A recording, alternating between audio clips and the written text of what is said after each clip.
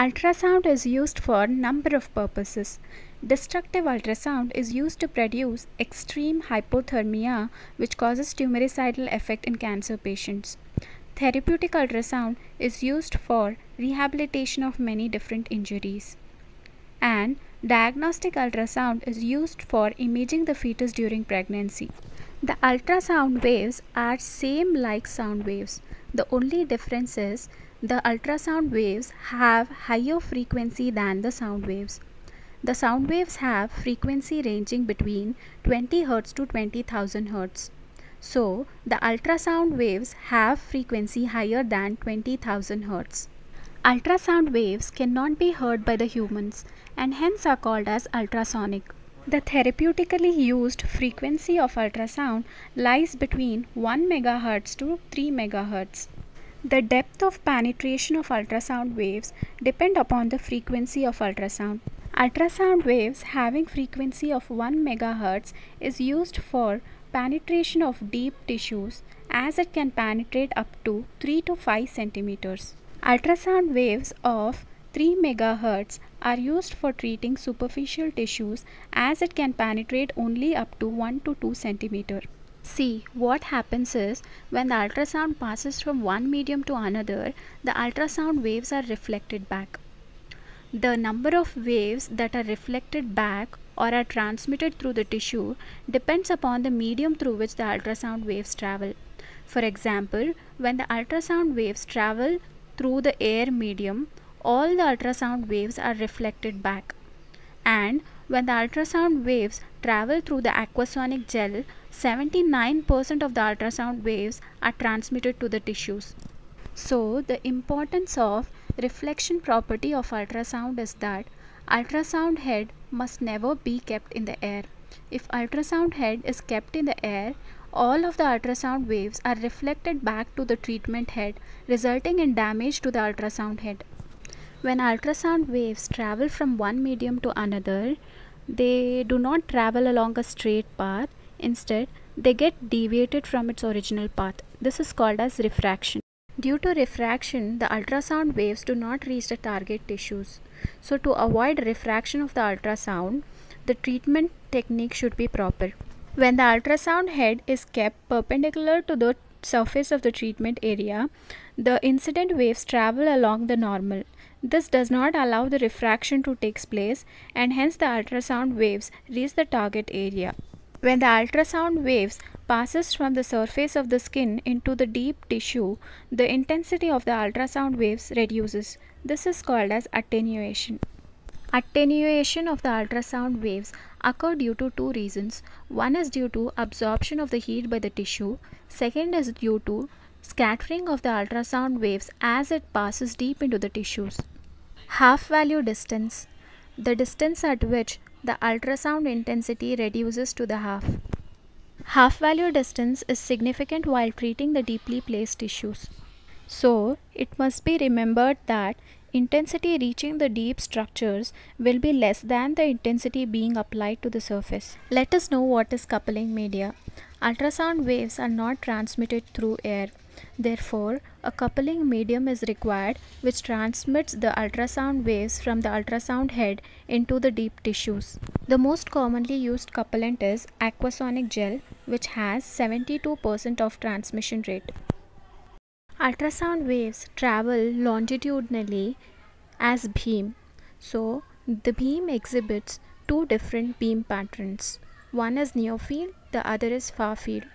Near field is the field near to the transducer head which has converging beam, and the far field is the one which is far from the head of the ultrasound and has diverging beams. The significance of the near field is that it is more intense than the far field and hence is more effective in treating certain conditions.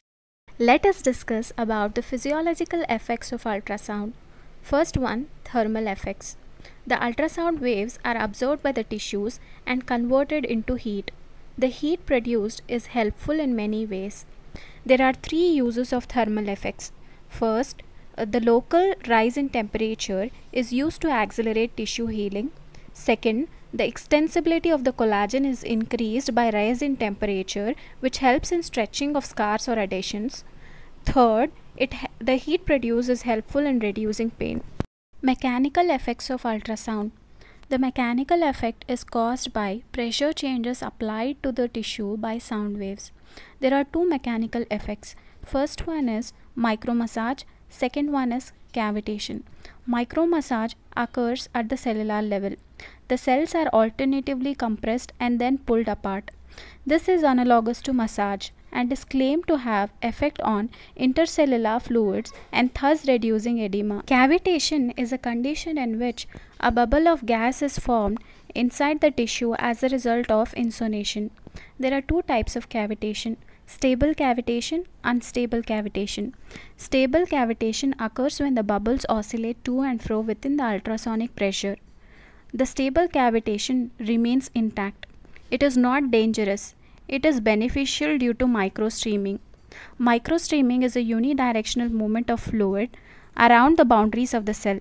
Due to microstreaming, permeability of the cell membrane and the direction of movement of molecules in the cell is influenced. Unstable cavitation. Unstable cavitation occurs when the volume of the bubble changes rapidly and then collapses. As the bubble collapses, it produces local rise in temperature which is potentially dangerous to the tissues. Unstable cavitation can be prevented by following measures. First, using the ultrasound intensity below 4 watts per centimeter square, using pulsed source of ultrasound, and moving the treatment head continuously during the treatment to avoid standing waves. Biological effects of ultrasound. Ultrasound is helpful in all the three stages of tissue repair. In inflammatory stage, the ultrasound helps in the release of contained enzymes. These enzymes help to clear the area of debris. In proliferative phase, ultrasound helps in the mobility of fibroblast and myofibroblast to the area of repair. The fibroblasts are stimulated to produce collagen fibers to form scar, and myofibroblasts contract to pull the edges together. In remodeling phase of tissue repair, ultrasound improves the tensile strength of the scar, thereby mobilizing the scar. Therapeutic effects of ultrasound. Ultrasound is helpful in recent injuries or inflammation. The mechanical and biological effects of ultrasound bring about the removal of traumatic exudates and promotion of tissue repair, and thereby resolving inflammation and reducing pain. Ultrasound helps to reduce chronic indurated edema. This is because of acoustic steaming forces of ultrasound that helps in removing of chronic edematous fluid. Scar tissue mobilization. The thermal effects of ultrasound combined with stretching help in enhancing the flexibility of tight soft tissue. Let us know how ultrasound reduces pain. First, improves the flexibility of the tight soft tissues that restricts the joint range of motion. Second, removal of the noxious metabolites through increased blood flow. Third, modulates pain by pain gate theory. Ultrasound helps in wound healing by biological effects. I have discussed biological effects before. In surgical skin incision, ultrasound helps in three ways. First, it reduces pain. Second, resolves hematoma. Third, repairs tissue. Ultrasound facilitates the resorption of calcific deposits that occur in certain tendons such as supraspinatus. The exact mechanism of resorption of calcific deposits is unknown. Ultrasound helps in healing the fractures that are in the state of non-union and delayed union. Low doses of ultrasound enhances the rate of fracture healing. Ultrasound is useful in treating compressive syndromes like carpal tunnel syndrome. A pulsed ultrasound is useful in compressive syndrome. The proposed mechanism for this effect are anti-inflammatory and tissue stimulating effect. Ultrasound is also helpful in the repair of articular cartilage by biological effects of ultrasound.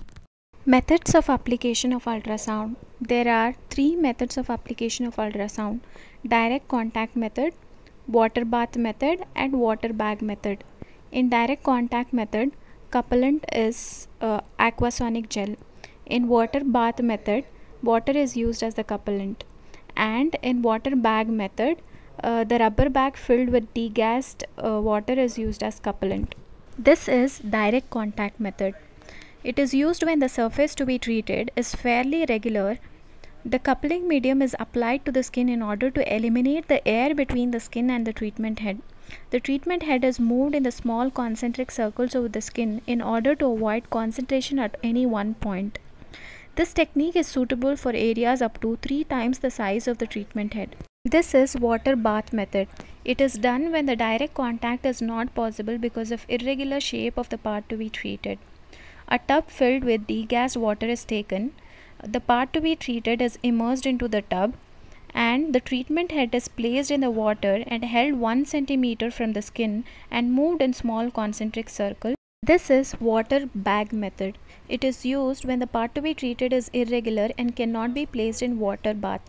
The rubber bag filled with degassed water is placed between the treatment head and the skin. The treatment head is pressed firmly onto the bag so that the layer of water is about 1 centimeter thick.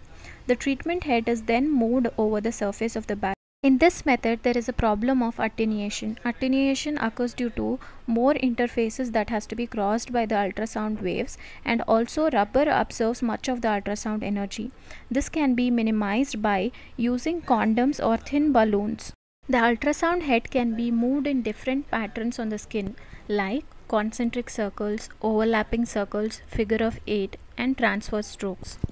Dangers that occur during ultrasound treatment are burns, cavitation, overdose and damage to the equipment.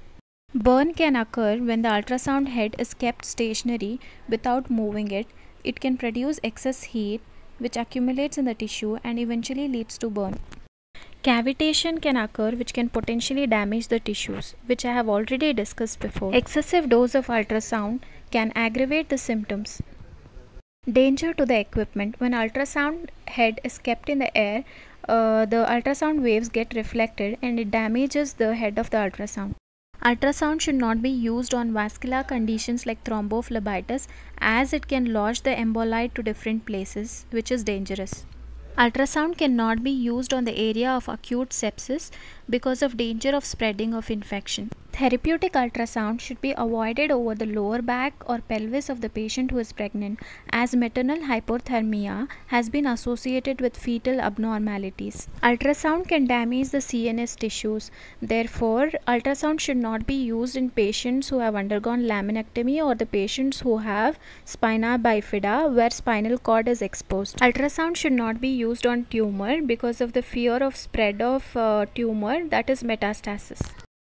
Ultrasound must be avoided over the areas of joint replacement as the ultrasound produces heat which can lead to loosening of prosthesis. Ultrasound should not be applied to the chest or upper back of the patient using pacemaker as it may get heated and get damaged due to ultrasound.